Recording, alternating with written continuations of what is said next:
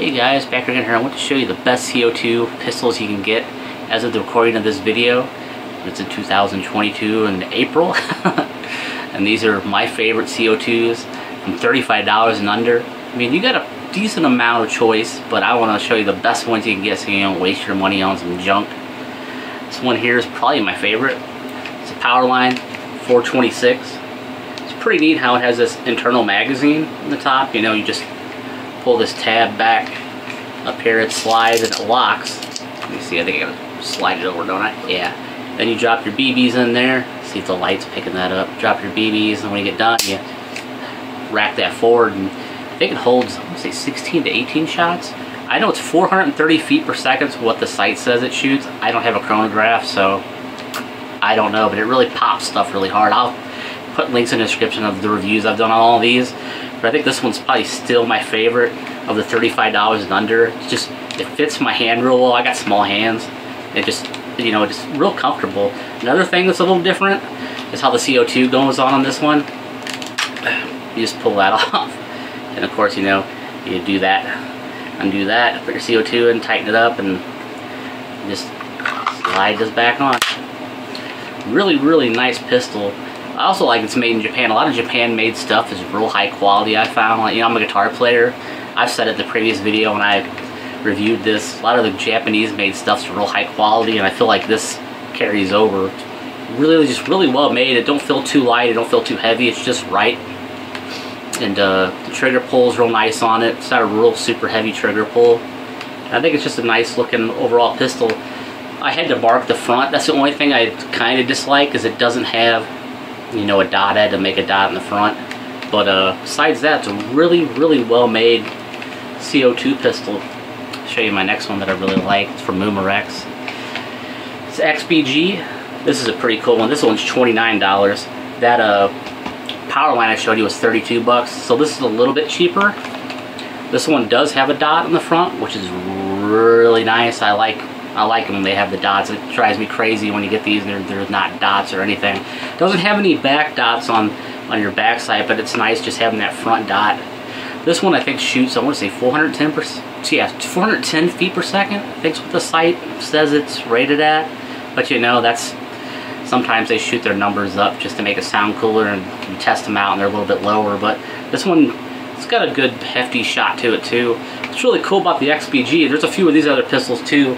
You can buy this aftermarket thing from Moomerex, and your pistol slides into this and makes it into a carbine. Let me show you real quick. Let's see here.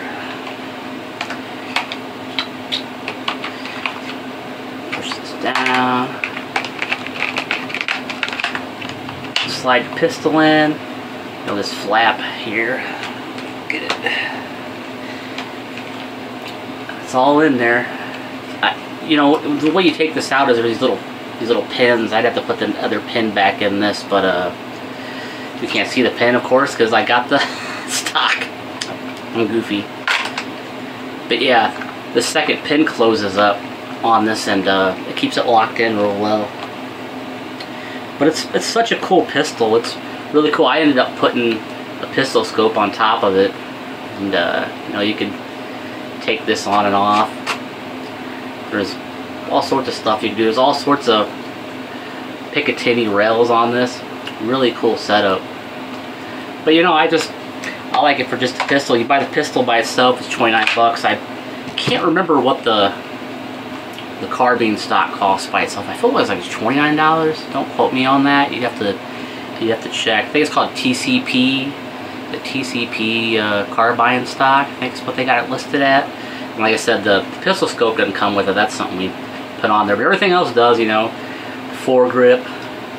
We've repainted this. This comes black, but we painted it just like Odin green because we get tired of all the friggin' black pistols, black rifles. It just gets boring. Oh, we put a laser light on this too. I forgot. But that's a really cool setup. I really dig it.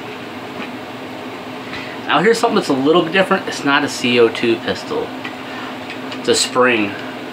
You know, it's a Springer. You gotta pull back a little hard on it, but top metal slide, which is really nice. The other ones I'll show you were all polymer. So this one's got a top metal slide, which is really cool. It's pretty much like a Glock. It was a Glock 17. Is it the 45 caliber is a Glock 17? If I'm remembering right. You know, this one don't weigh too much. It's a little top heavy because the metal slide. It also has a metal magazine, which is nice too, I thought. It's like 18 rounds, I think that's what it is. The other ones are just these, let me see, the Powerline's got the one on the top, but the XBG has got one of those little metal stick mags. I like the full-size magazines, that's just my preference. You know, it just looks cooler as a full-size magazine to me.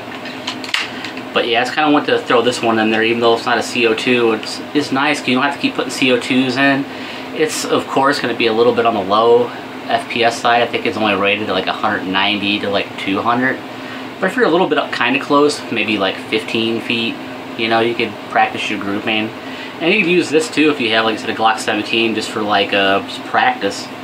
Like dry fire practice and just, you know, drawing practice. Really cool. The grips on this is real nice. The stippling and everything, so you got a good old grip on it. Don't slide on your hand if your hand gets sweaty. It's a real nice grip.